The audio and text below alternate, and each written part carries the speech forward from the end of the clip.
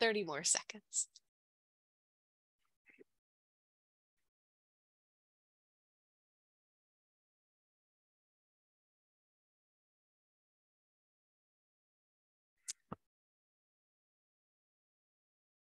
All right, welcome today to our CBITs digital webinar, digital mental health webinar, which is supported in collaboration by the Society for Digital Mental Health. We're thrilled to have Dr. Jessica Schleider here today, who's going to be giving us a wonderful presentation of her body of work. This is really exciting for me. I've known Jessica for a bit of time now and is a pal and colleague through the Implementation Research Institute, and I'm just thrilled to hear her presentation, but also want to share some of her amazing accolades. So she's assistant professor in the Department of Psychology and clinical psychology at Stony Brook University. Also is a faculty affiliate of the Alan Ada Institute, Center, and is a consultant to the World Bank. She has won many awards and lots of research grants for her work, which you'll hear about her amazing research today, and has been featured in the Wall Street Journal, the Atlantic, Vox, and in 2020 was chosen as one of Forbes 30 under 30 in healthcare. So congrats on that major achievement. Has published lots of papers and books, but particularly I want to mention she has a forthcoming nonfiction book called Little Treatments, Big Effects, which maybe we'll be hearing a bit of precursor about today. So with that, I'll turn it over to Jessica. Please use the Q&A feature or put it in the chat and I'll help facilitate that. They'll have time at the end for questions as well, but if there's anything clarifying, Jessica, let me know if that should change, but feel free to let us know and we'll help monitor. With that, take it away. Thank you. Thank you so much. I'm going to have the obligatory awkward pause while I share my screen. Hold on just a second. Okay, hopefully you're seeing the right thing. Looks great. Okay, awesome. Well, I'm so excited to be sharing a very brief synopsis of the past 4 years of work that the Lab for Scalable Mental Health has been doing. And I'll look forward to answering any and all questions you have about these topics, both after the talk and hopefully even beyond that. I'm a CBT trained therapist. I'm obliged to start with an agenda. I'm first going to talk a little bit about why I believe that brief and scalable interventions are essential and central to the future of mental health care, how our lab goes about building and testing scalable and particularly single session interventions for young people and their parents, and what we're doing now and next, both in the near and further future, to implement our programs and identify best uses to make these sustainably available as part of the mental health care ecosystem. There has been a whole lot of progress in the identification of effective youth mental health interventions. And at the same time, we have an extraordinarily long way to go before meeting the needs of youth and families across the country. In the United States, this statistic has stayed depressingly consistent for a while now. Of the young people who need, with significant mental health needs, about 20% will access any form of specialty treatment whatsoever. Of that 20%, about 1 in 5 will receive what we would consider in our field to be a full course of psychotherapy. And what I mean by that, just to unpack it a little bit further, meta-analytic evidence suggests that on average, evidence-based psychotherapies for young people mental health last about 12 to 16 sessions. At least that's how they're designed. However, national insurance reimbursement data tells us that the mean number of sessions actually attended by youth mental health treatment seekers is 3.9. And in the US, in Australia, in Canada, and in multiple other countries, the UK, the modal number of sessions actually attended in mental health settings happens to be 1. And that applies both to face-to-face teletherapy and digital self-guided interventions, which are often downloaded, used once, and never touched again. One popular suggestion or path forward in reducing this huge disparity in access is to increase the number of trained providers that are available. Unfortunately, this wouldn't quite do it because the provider shortages, at least in the US, are simply too severe and too chronic for access problems to be solved via workforce training alone. And so the areas in blue on this map, which I generated with publicly available data from HRSA, show the federally designated mental health care provider shortage areas in the US as of this year. Shortage areas are in blue. The whole map is blue. Not an error, simply the state and the extremity of the situation. On top of the shortage of providers and the limited access to care, even our best gold standard treatments, cognitive behavioral therapy, et cetera, don't always help. And in fact, psychotherapies for young people have not grown stronger in 50 years. These sad graphs are trends showing the on average effect sizes of youth psychotherapies in randomized controlled trials compared to active controls or no treatment controls in a meta-analysis conducted by John Weiss and colleagues with over 400 trials in it. You can see that that effect size for depression has actually gotten smaller over time. So we are not making much progress with the status quo approach to things. On top of the provider shortages and the lack of treatment potency in some cases, existing treatments aren't actually built to match youth needs in particular, which center around convenience, autonomy, and flexibility. Existing mental health supports for young people simply aren't located where youth look for support, which increasingly is online. Youth are actively disempowered by our healthcare system to access care independently. Parents are gatekeepers to every step of mental health treatment that youth and particularly adolescents are able to access.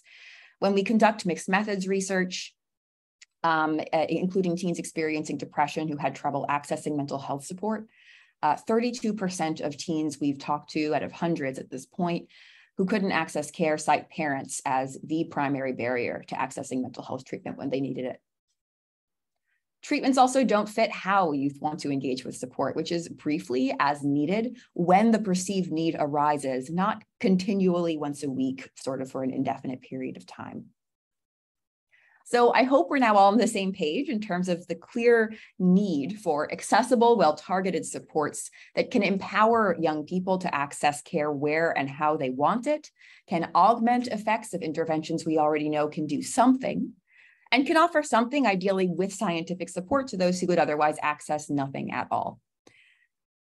And that is where I'm really hopeful that our lab can come in and fill some of these gaps. Our aims are three interconnected pillars. The first is to actually develop, largely focusing on co-design methods, brief scalable interventions for mental health problems, emphasizing young people, but also increasingly lifespan.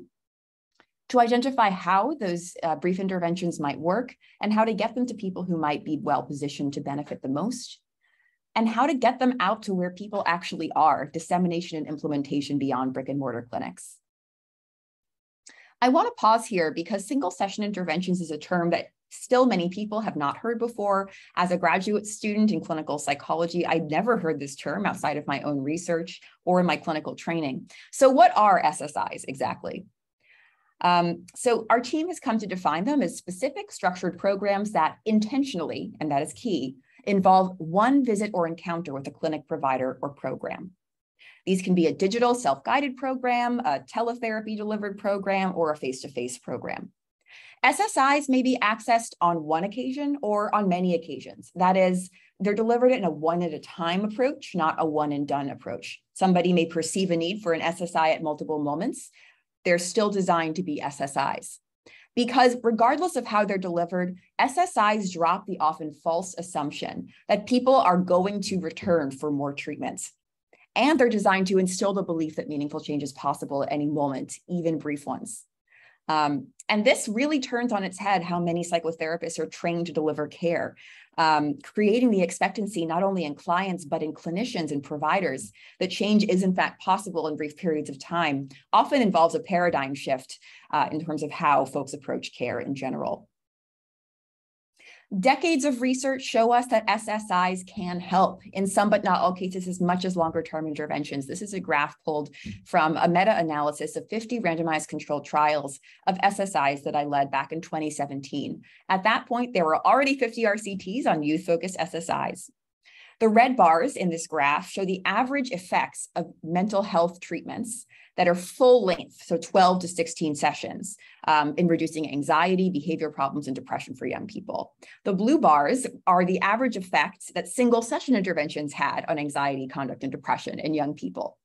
Those effect sizes are strikingly similar. My advisor then and I puzzled over these non-differences quite a bit.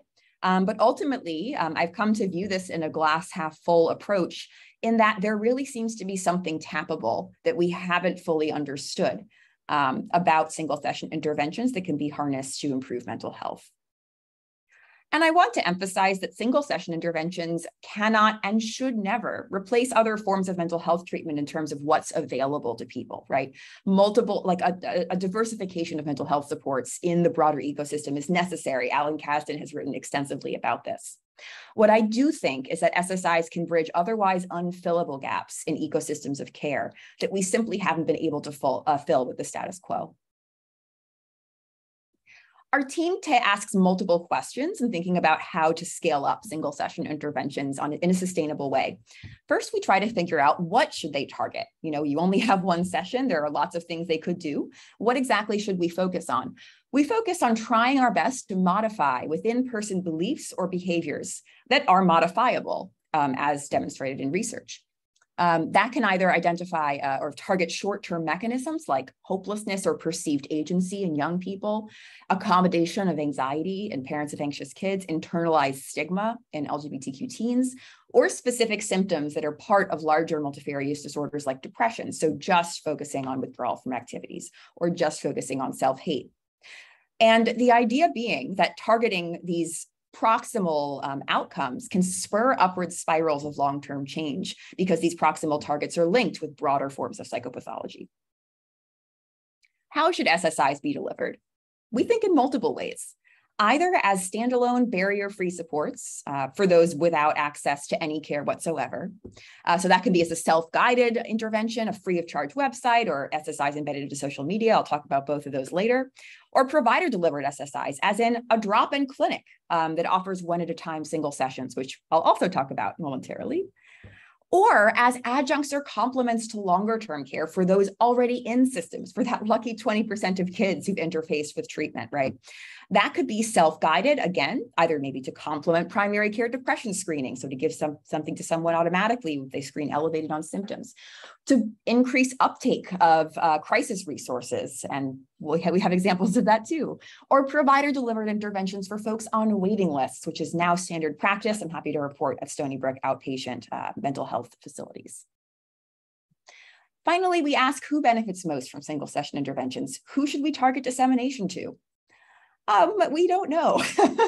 All of our guesses have been incorrect, including but not limited to folks with more severe symptoms.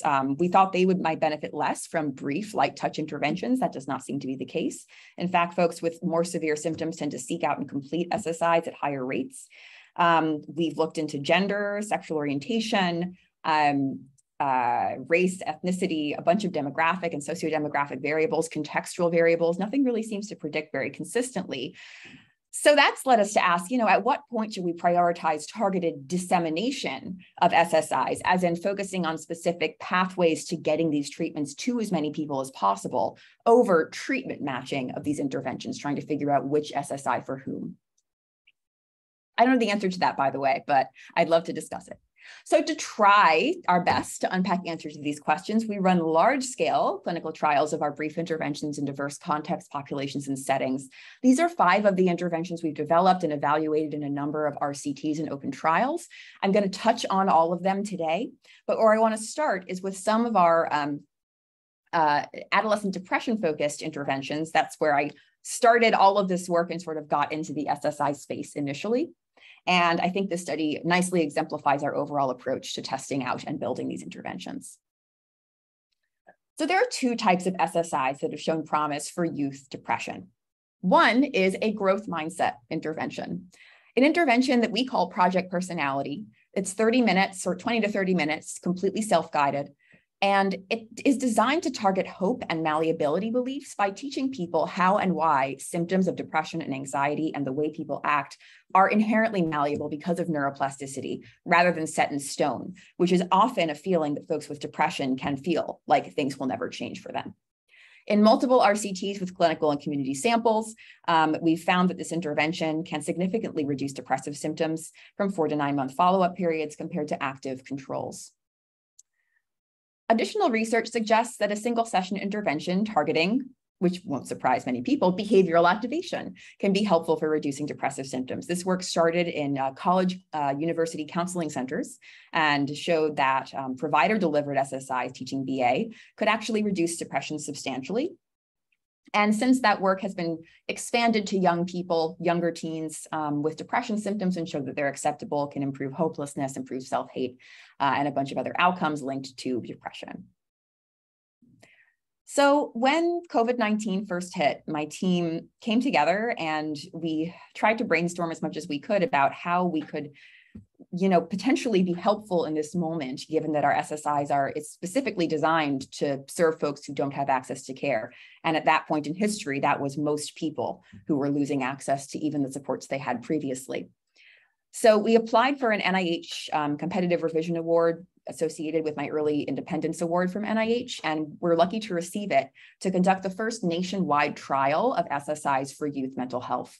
So we got to test whether Project Personality or the ABC project could help reduce depression compared to an active control in high symptom teens from all 50 states across the country.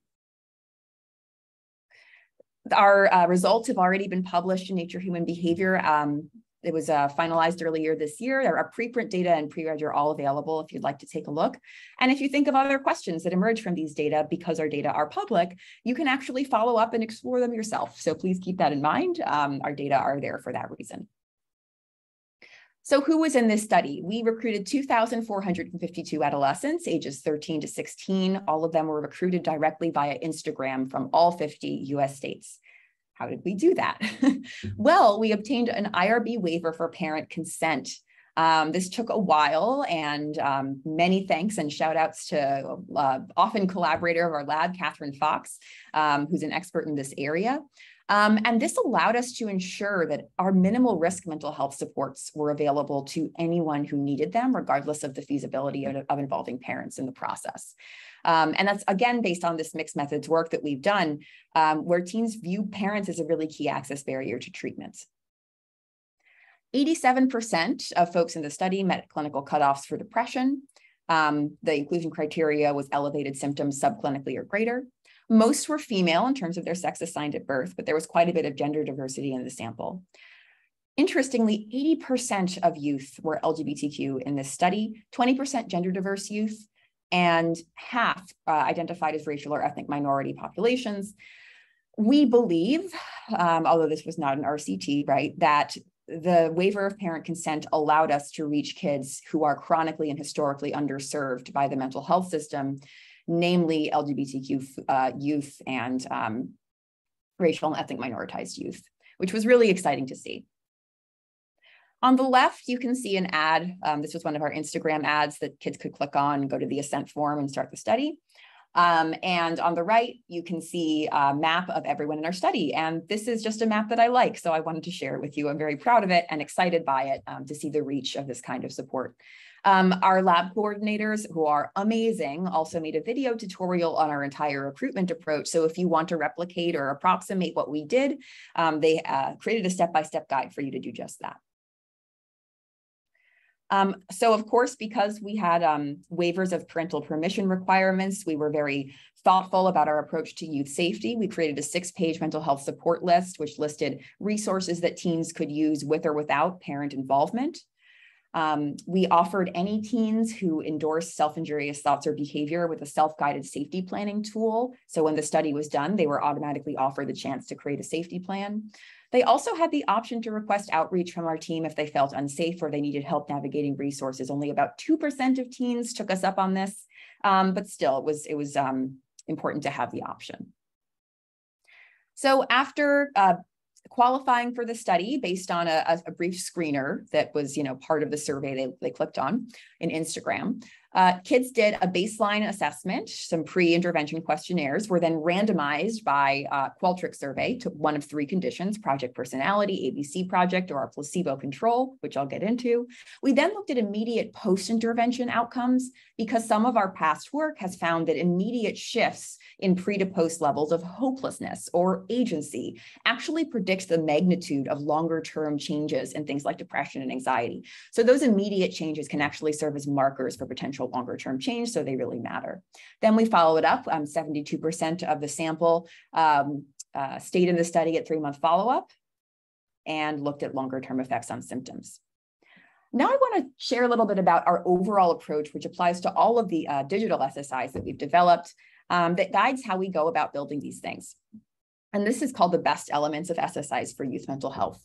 We use brain science, or increasingly any sort of science, brain or not, to normalize the concepts we're teaching and strengthen buy-in. That way, we're not just anonymous adults telling teens or users exactly how they should cope, but we're providing them with scientific facts that allow them to draw their own conclusions about whether and how these skills might work for them. We empower users to the helper or the expert role, rather than the sort of passive patient role that they may be used to in care. We include saying is believing exercises, essentially opportunities to give advice to peers based on what they just learned in their own lived experience, to solidify learning and further empower users to learn that their voice matters. And we have lots of stories and testimonials from valued others, because tons of market research, psychology research tells us that stories really are great ways of relaying information in a memorable and impactful way. So these are just screenshots of how the interventions open. Project Personality, Growth Mindset Intervention on the left, ABC Project, Behavioral Activation on the right. We frame the programs as requests for teens' help. So we say, we need your help, not you need our help. We say that we're scientists from Stony Brook University. We study the brain or personality or depression or how teens cope with stress. And we think we have these scientific concepts that could be helpful to other teens who are struggling. And we'd love your perspective to help these ideas resonate with other people who've lived what you've lived. So your lived experience matters here. So we need your help to really convey this information. And I'll show you later on in the talk exactly how we use teens' feedback to provide and create resources to feed forward to support their peers. We include brief neuroplasticity or brain-based sort of scientific lessons in the programs. In Project Personality, we explain neuroplasticity and how that means that change is possible, even if it feels like it's not. In the ABC project, we explained that the brain has a built-in must-avoid response when it detects danger or potential threat. And sometimes that can go a little bit overboard. And we end up avoiding things and getting into a habit of avoiding things when it's not actually helpful to us. So we can help our brain undo that accidental overdrive of the must-avoid response by practicing. They hear and have opportunities to read narratives and personal stories of how teens have actually used these ideas to cope with distress. We've updated and iterated on these over the years in partnership with participants in our research. The ABC project also includes a built-in behavioral experiment and personalized action plan.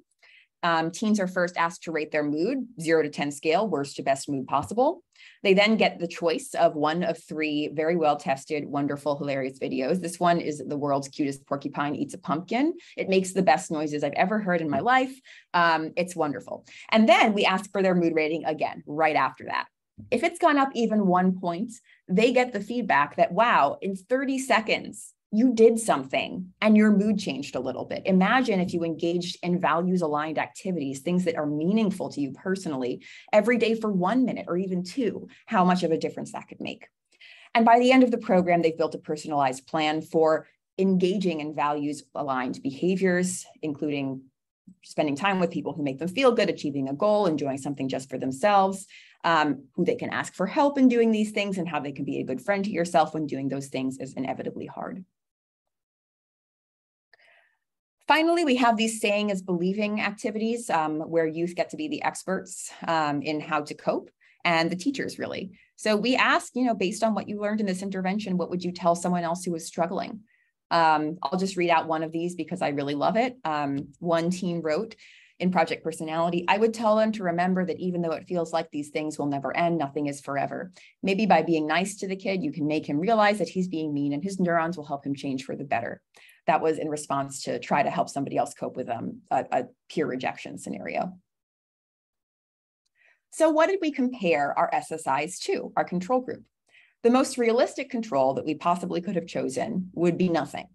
But we wanted to make sure that going through these interventions wasn't just the effect of anything, but rather the effect of the specific format and content of the interventions that mattered for mental health outcomes. So for my dissertation project years ago, I actually created a placebo digital self-guided single session intervention called the Sharing Feelings Project. This is designed explicitly to control for non-specific aspects of doing an online self-guided single session intervention. And it aims to normalize kids to share their feelings with close others. It was designed to reflect or approximate the kind of advice that kids would often receive in terms of coping with their mental health. So it's face valid. It doesn't give away the intervention condition. Kids are actually quite bad at guessing whether this is the active condition or not, because to them, it really does feel like what they associate with therapy. There's no mention of malleability of personal traits and no action plan in this program, and there's no opportunity to give advice to others, but they are matched by length and in terms of number of interactivity points like writing exercises. So what did we find? First, going back, we looked at immediate outcomes because, as I mentioned, those can predict the magnitude of longer-term outcomes on symptoms. Both SSIs compared to the placebo control significantly reduced hopelessness from pre to post intervention and significantly improved perceived agency or perceived control from pre to post intervention. With our primary outcome, depression, we found that, again, both interventions outperformed the placebo at 3-month follow-up in terms of changes in depression symptoms over time, with a small effect, but given that this was an active control and a very large sample size, we were delighted to see this. We also found that project personality, but not the ABC project, significantly reduced anxiety symptoms at 3-month follow-up compared to the active control. And both interventions, to our surprise, ended up significantly reducing past month restrictive eating compared to the control, which was, without trying, unfortunately present in 60% of our sample at baseline. So this was all very exciting to see. Of course, we wanted to know if these effects were equitably observed across youth, who would or normally otherwise not get care. Wonderful grad student in our lab, Riley McDaniel, did a very exciting study recently and found that SSI effects did not differ by race, ethnicity, gender identity, or sexual orientation. And because of the representativeness and the diversity of our sample and its size, we were actually able to look at each group individually on all outcomes of interest for this study. So we were really excited to see that we were equitably serving folks with differential historical access to treatment. So that summarizes our overall approach that we've used over the past few years to building and evaluating teen-focused depression interventions and SSIs more broadly. I want to shift now to some of our representative work with parents. And I know that I just got through saying that parents are primary gatekeepers and teens should be able to access things on their own.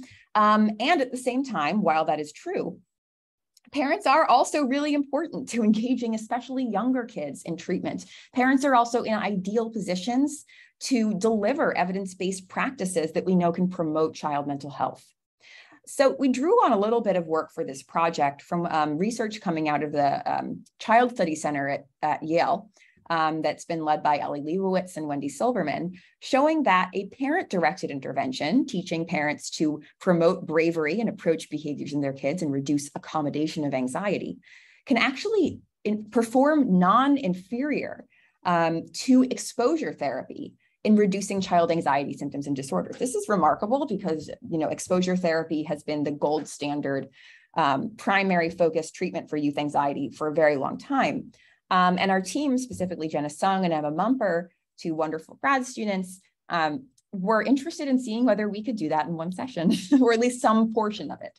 So Project Empower was born. Emma's favorite animal was a hedgehog, so Empower is forever marked by a cute hedgehog. So Project Empower, we wanted to see in a sample of 301 parents of children ages 4 to 10, all of whom had elevated anxiety themselves because anxiety runs in families. Did they find Empower acceptable? Did they actually report reductions in accommodation of their children's anxiety and avoidance? And did Empower improve parent distress tolerance compared to an information-only control? Why distress tolerance? Well, because when parents see their kids in distress, like when they're anxious and trying to not go to school, for example, they get distressed. Of course they do. They're wired that way. And so parents' ability to tolerate that distress is a key factor in whether or not and to what degree they will accommodate their child's anxiety. So an intervention like this has to move both distress tolerance and accommodation. You'll recognize a screenshot from the first slide of this intervention. Again, we use the best principles to guide all of our self-guided SSIs. So we tell parents that we are very, very grateful for their involvement and help in creating resources for other parents who are learning how to support their anxious kids through difficulties and challenges. The goal of the program is to help parents create a plan to identify situations that trigger your child's avoidance instinct, to empathize with your child's instinct to avoid and understand that from their perspective, it does make sense, it's coming from somewhere real, and encourage their child to approach those situations anyway when they're not actually dangerous because you know that they can do it. And our goal is to give parents the skills they need to spot their child's avoidance patterns in the face of challenges and model adaptive approach-oriented coping to help them cope with future stressors. In the intervention, we explain to parents how and why parents become distressed when youth express and experience anxiety, and how to reinterpret those moments of distress as opportunities to model healthy coping for their kids. And we also, based on parent feedback, differentiate between accommodation and attentive parenting, largely because many parents feel as though accommodation, in fact, is being an attentive parent. So that distinction is important to drive home. What did we find? We found that Project Empower was highly acceptable to parents. Parents thought it would be likely to help others. They agreed with the message. They found it easy to use. They would recommend it to others. 85% of parents who completed Project Empower said they felt a little or a lot more prepared to help their child manage distress, compared to about 20% in the information-only control. We also saw that Project Empower significantly reduced parent accommodation of child anxiety over 2 weeks versus the information-only control, and significantly improved parent distress tolerance over 2 weeks versus the information-only control with moderate effect sizes. Just to unpack the control condition, that was links to gold standard evidence-based information online via APA, Clinical Child and Adolescent Psychology Society, resources that many experts have built over the years. So again, we're seeing that our delivery system of relaying this information in SSI format seems to have the effects that we hope the treatment would have, and ideally that we hope that providing this information would have. I'm really happy about this more recent partnership over the past couple of years with Jiller and Reichmay at University of Miami to translate and adapt Empower for Haitian Creole and Spanish-speaking caregivers based on wonderful mixed methods work they've been leading in Miami. And we're really happy that Empower is now publicly available in all of those languages. So backing up to move forward. Since the lab's launch in 2018, our evidence-based SSIs have served at least 30,000 teens, young adults, and parents. That's more than 7,000 via our grant-funded clinical trials, and at least 23,000, likely more at this point, because this was estimated in September, via nonprofit and community partnerships. And as of this month, our SSIs are available in 5 different languages, thanks to collaborations with folks across the world. All of our interventions are free that I've talked about and that I will talk about, and all of our de-identified data are public. Our interventions are free because we believe that these should not be gatekept, and that the sort of gatekeeping of mental health materials that work, especially in the digital space, has really fragmented dissemination efforts, and we're hoping to be able to change that and create new norms around it. Our de-identified data are public because if we're to create a cumulative science that can reliably identify what works, it has to be. So that's why I encourage anyone, if you have follow-up questions about our research, you can answer them. All our data are available, so please do. You can feel free to let me know if you do, but you certainly don't have to. It's all an open science framework. So in terms of scaling up our SSIs, our strategies have been many, and they've spanned more than 20 trials in the past 4 years. It's much easier to do many iterative trials when your interventions are only one session. But this is a sampling of the approaches we've used to try to disseminate and implement at scale. I'm not going to talk about every single one. I'd be happy to talk about any of them with anybody, but I want to give you a sense of some of our efforts in a little bit more of a concrete way. So my room thinks that I'm gone. Okay.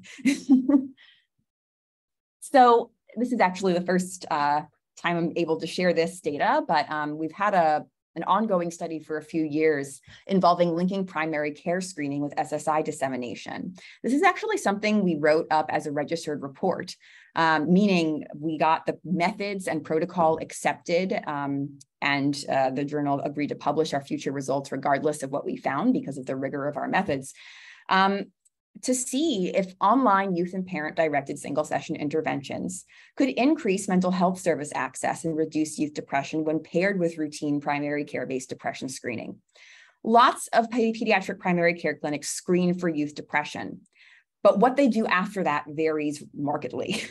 Often when kids screen elevated on depression, their family receives a sheet with many referrals for the family to call. Unfortunately, because of the dearth of mental health availability, most of those resources don't go anywhere. Providers don't have room in their caseloads, or the wait is 6 months long. So we wanted to see if immediate free interventions, both for youth and for parents, could increase both follow through and treatment seeking, which is the goal here, and also reduce depression. These are interim results. Our ultimate goal for our sample is about 250. We have results with the first 147 families who've taken part. First of all, we found that the percent of families who contacted a mental health provider within 3 months after receiving our interventions, compared to just receiving that handout that I talked about, information, psychoeducation, and referral, they were significantly more likely, if they got their SSIs, to actually contact a mental health provider. Additionally, and I wasn't sure if this would work because so many people have, an overabundance of clients. Folks who got our SSIs compared to those who did not after screening were significantly more likely to actually book a mental health appointment for their child within 3 months.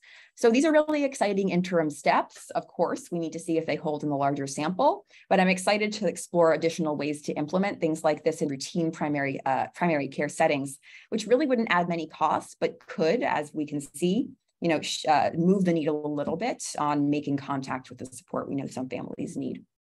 Especially, seeing that percent of folks who actually made an appointment go from 28% to almost 50% was really encouraging. We also aim to disseminate our SSIs through free anonymous online tools. This is a screenshot from our publicly available website, Project Yes, Youth Empowerment and Support, which is an ongoing program evaluation project that allows anyone, anywhere, anytime to access our evidence-based SSIs from wherever they are anonymously. Project Yes has 3 steps to any user. First, users are empowered to choose one of 3 activities, depending on which one seems most relevant to what they're experiencing. We ask pre and post questions about their levels of hopelessness, self-hate, agency, perceived control, what they thought of the intervention. So we get a lot of great qualitative feedback through Project Yes. And we also ask users to share their best advice for others who may be struggling and see it posted on this page for others to learn from. So in our advice center on Project Yes, we actually have dozens, if not hundreds at this point, of pieces of advice from teens who've used Project Yes in the past. The reason it's only dozens or hundreds is not because that's how many users we've had. In fact, we've had thousands, but it's because we have to manually go through every single piece of advice to make 100% sure that it is something that should go in the advice center.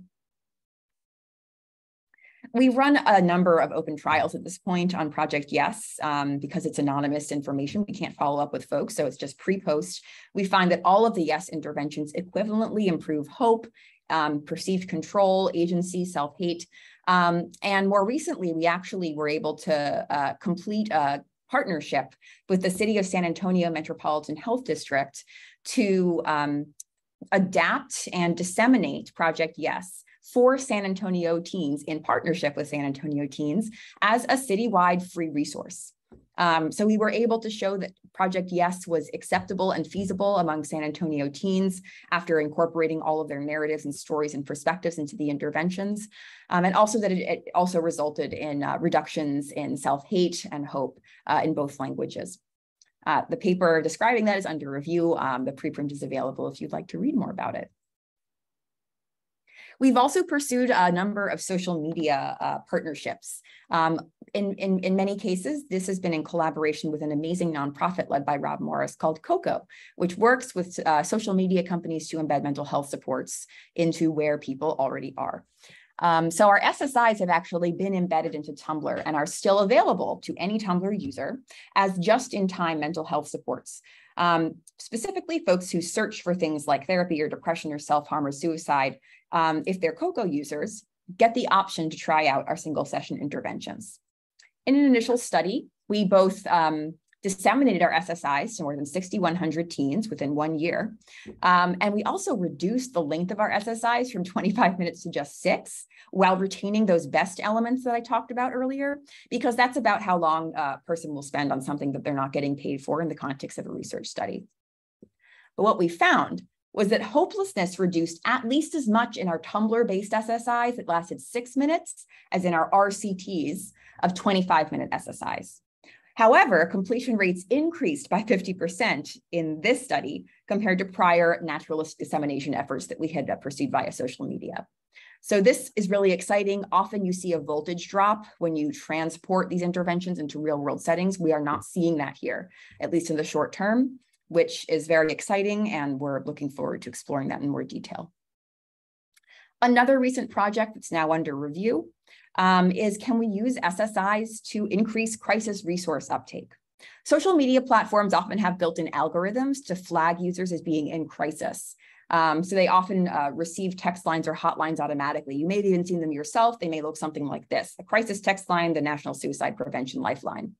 Unfortunately, many people in crisis do not use these resources, either because they don't think they will work, they don't feel like they're sufficiently personalized, or they just don't feel like they have the energy to follow through. So we wanted to see whether a social media embedded SSIs could actually boost crisis resource uptake, not just impact mental health outcomes as the primary endpoint. So we created and tested whether a 1-minute enhanced crisis response SSI could beat out crisis response as usual, as in what Facebook and Discord and Tumblr already use for folks who identified as in crisis. The SSI included a 1-sentence psychoeducation statement about the fact that people aren't alone, a story from a peer who used the resources before, user choice to try hotlines, peer support, or self-help. So that empowerment element was built in as well. And we tested this out in Tumblr, Discord, Facebook, and Telegram in 355 people, both teens and adults. 80% of our sample was LGBTQ, and many were gender diverse folks as well. We found that people in the enhanced crisis response SSI condition reported significant reductions in hopelessness from pre-intervention to 10 minutes after the intervention, compared to crisis response as usual, which was associated with slight increases in hopelessness over 10 minutes. We also found that the percentage of people who followed up and used a resource when presented with our SSIs was double, approximately, the folks who use resources in the crisis response as usual. So I'm really happy to report that there are efforts in progress to partner with social media companies to see if we can adopt at scale just a different approach, a very slightly different enhanced approach to encouraging people to seek help when they're in crisis and flagged on social media websites. Just last week, I was lucky to join Rob Morris in a meeting with Facebook Health or Google Health, and we'll see where it goes from there. So we also have many efforts in place to support patients on wait lists as a means of SSI dissemination. The waitlist problem is universal and chronic and incredibly large. I also noted, and this was evident in a lot of feedback that we've gotten in our digital SSIs, some people who are seeking care do want to talk to a human. That is especially true for folks who are seeking outpatient mental health treatment, right, for a therapist-delivered intervention. So it seemed appropriate, in order to meet the expectations and preferences of people, to have one option at least for a face-to-face or a provider-delivered single-session intervention. And that's how the SSC was born. In this series of studies, we're trying to test whether a therapist-delivered solution-focused brief therapy SSI can reduce hopelessness, increase agency, and prevent symptoms from worsening in people on wait lists for therapy. It's a very simple intervention. When I first developed it, I was envisioning like college students providing it to their peers, not professionals providing it to patients. However, it turned out to be applicable and potentially relevant in many different settings. So I'll share a little about our most recent trials and what we've found. We've conducted a few at this point, but Recently, we looked at whether the SSC, when delivered via teletherapy during the pandemic, could accomplish these goals in waitlisted clients here at Stony Brook University, mostly young adults, but also including teens and older adults. We found that SSC clients showed an 85% chance of their hopelessness levels decreasing from pre to post program. Their readiness for change while they were waiting for treatment showed an 81% chance of increasing. They were all already pretty motivated for treatment as they had already sought out care, but even so, we saw that improvement. And we also saw decreases in anxiety and depression while they were waiting a couple of weeks later. Since increases in symptoms while waiting for care are the norm, this is, of course, really exciting to see. It's also consistent with the results that we've seen in other trials of the SSC. I give SSC trainings pretty regularly because the training is only 90 minutes, and then we can actually reliably have people deliver it to fidelity, which we can measure because the intervention is just a worksheet. The SSC is now being delivered to folks on wait lists in schools and youth centers and primary care and in emergency departments in at least 7 US states and 5 countries that I know of, because that's where I have done trainings. And folks have followed up, and the anecdata has been very promising, at least. And we're currently piloting a self-guided SSC for folks who may prefer a digital format, just to see how that goes. We also recently received funding from HRSA to create a drop-in single session support center for healthcare workers. This is something we're really excited about because it's a HRSA grant, and as such, the focus is on resource dissemination, not necessarily on a rigorous RCT. We've already done the RCTs, so we're really happy to dedicate more of our time to just disseminating and sharing what we've learned and providing resources to folks. So this S3 center, Single Session Support Drop-In Center, is specifically aimed to serve healthcare workers and trainees here at Stony Brook who have very high needs, particularly since the pandemic in terms of wellness and mental health. We offer both online and face-to-face SSIs, including the single session consultation and adapted versions via stakeholder input and focus groups of our digital programs. The providers are nursing and clinical psych trainees, which makes it a sustainable center after the grant period is over, because serving as a clinician in the center can actually be a clinical rotation for both kinds of trainees. And the services are free to healthcare workers and students, which we're really happy about as well. Okay, last study that I'll share with you, and then we can wrap up, and hopefully I can answer a few questions. This is a study that has been a couple of years in the making and has been a wonderful collaboration with Catherine Fox's lab. Catherine Fox is an assistant professor at University of Denver. We received funding from the Upswing Fund for Adolescent Mental Health to adapt our lab's single session interventions for and with LGBTQ teens. The reason we pursued this was because we were seeing over and over in our trials that the samples that we're getting without really any effort seem to be LGBTQ folks. Perhaps that's because we reduced the barrier of parent permission, but in any case, that's who we seem to be reaching. So we wanted to make sure that our supports were really built for that population. What we learned from focus groups in that project was that LGBTQ teens we talked to didn't really have that many suggestions for the existing SSIs, but they did note that none of our SSIs talk about context, the world, how difficult it is to be in a country where discrimination against LGBTQ folks is so rampant and increasing, and how scary that can be and how it can impact mental health. So because of that feedback, we actually ended up creating a new intervention, again, with LGBTQ teens called Project Rise, Building Strength in the Face of Minority Stress, that teaches about what minority stress theory is, the fact that simply holding a minoritized identity and the discrimination and oppression that comes with that can make it much harder to deal with mental health difficulties and can exacerbate those problems. And help people make an action plan for coping with minority stress, even though, in a fair world, they wouldn't have to. So a lot of validation and empowerment to cope in the face of distress. Our sample was 575 LGBTQ teens, ages 13 to 16, again, recruited via Instagram and obtained with a parent consent waiver. This is an example of an action card that Project Rise users end up with.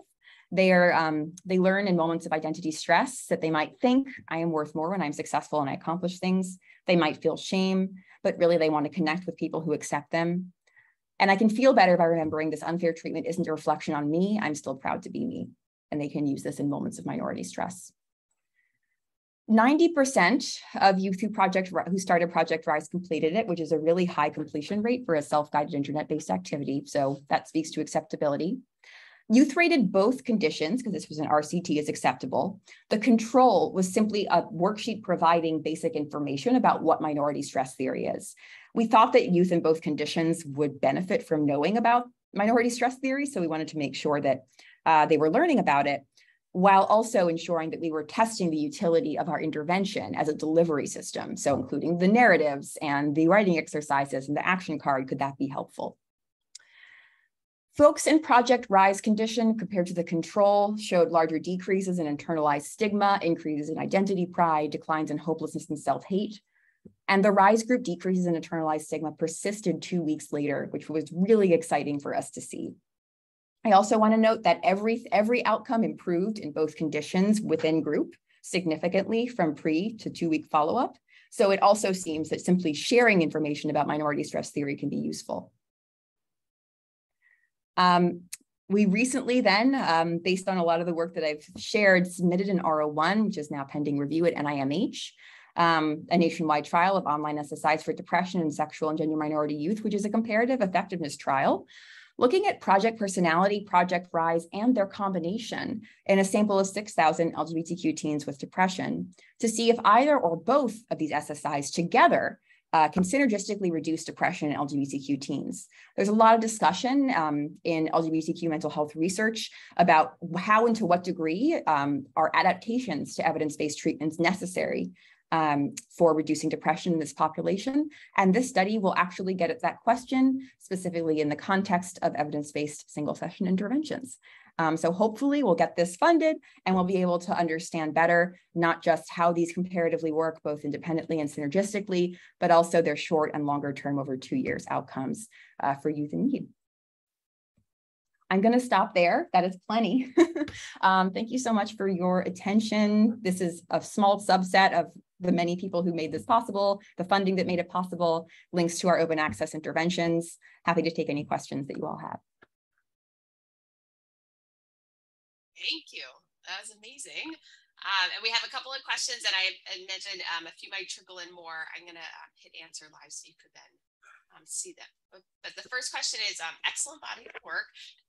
This might be not good. And thank you for sharing. As parents of adolescents who may also empower their anxiety, have you thought of modifying Project Empower for parents of adolescents and combining it with an adolescent version to support brave behavior or any other mechanism?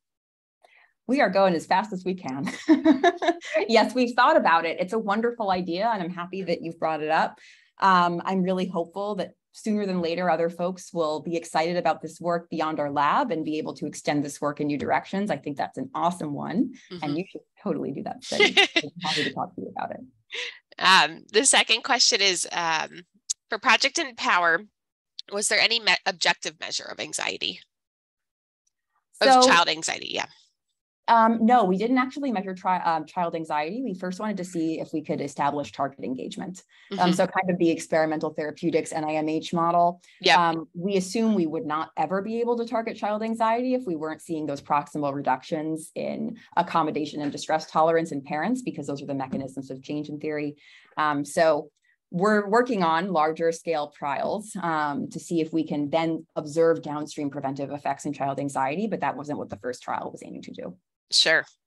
I want to note someone had raised their hand, and I don't know, admittedly, how to undo that. So if you're able to write your question in the chat, that would be, or in the Q&A, that'd be terrific. The next question, and I then keep clicking around, so I lose it. So I apologize. There's one on participant compensation. No, but that's a good one. Go for it. I see one in the Q&A on participant compensation. Yeah, go for it. I want to address that because it's a really good question. Thank you, Heather Risser, for asking that. Yes, but not in all studies. In the Tumblr and the social media partnerships, for example, nobody gets paid because that's just like routine in life, what we're able to deliver to people. And 100% folks are more likely to complete something if they are paid to do it. But in real world trials of digital self-help tools, we tend to see a 1 to 28% completion rate of these kinds of interventions. And in our trials, it's closer to 50. in unpaid versions. So very excited that we're able to at least increase that marker, but really good points. And our student, Katie Cohen, who used to be at Northwestern, led a great study looking at the specific effects of paying people versus not in SSI trials. Is that paper out? It is. It's an internet good. interventions. It's really good, and you should read it. Way to go, Katie. Cool. Do you think LGBTQ youth may be more likely to be searching online for mental health support or interested in online or tech-based interventions that do not risk them from being further minoritized in a therapeutic session? 100%. And that's a big reason when we ask qualitatively, like what's gotten in the way of seeking out support, the lack of providers who they would feel safe with is definitely something that's been documented in the literature and that shows up a bit in our research as well. So that's yet another reason that these self-guided supports can be particularly important to create for and with LGBTQ teens, for sure. Yeah. I share this question from someone, Tali Ball. Fantastic presentation and work. What do you think is the most promising or effective dissemination strategy out of those that you have investigated? So this is a qualified answer. So far, in the 4 years that we've been doing this in our lab, social media by far has been the most successful dissemination strategy. However, we haven't gotten into the weeds of how we can optimize implementation of primary care-based and school-based SSIs. I think those are really promising directions. However, they would require a different level of institutional and infrastructural support in order to actually stick. But if that were there, I can see those as extremely powerful means of disseminating these interventions. They just require a different and more extensive implementation setup. You had talked about restrictive eating, and someone had asked, have you developed any SSI or SSC with eating disorders? So I gave a keynote at the Eating Disorder Research Society conference a couple of months ago, and I'm talking with like 10 people about this. I hope that one will exist soon.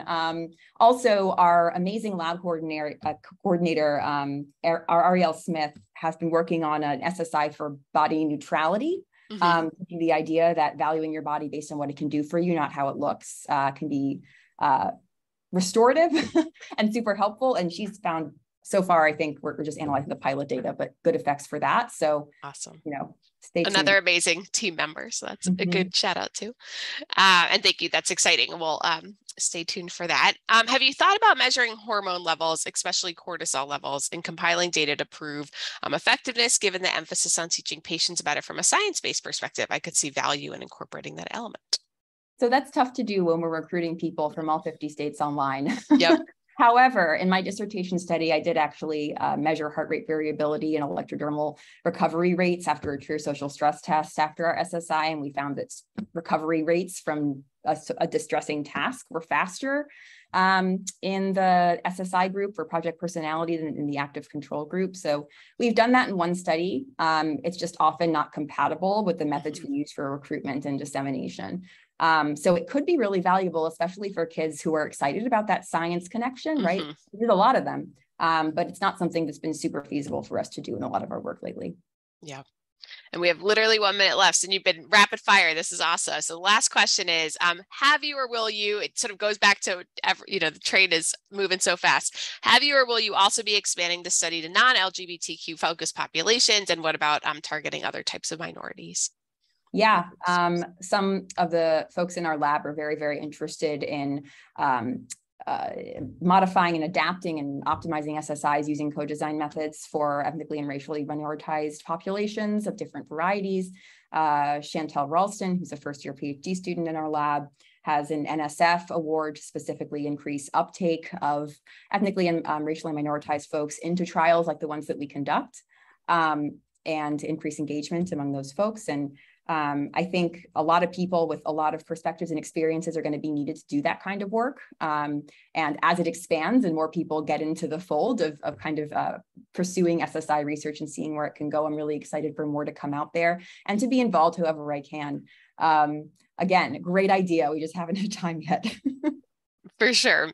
Well, on that note, disability is also a great area. Thank you, commenter. Thank you for all of this. We're at time. This was an incredible presentation and body of work. We appreciate all that you shared. So on behalf of CBITs, on behalf of the Society for Digital Mental Health, thank you, and we'll see you next month. Thanks so much.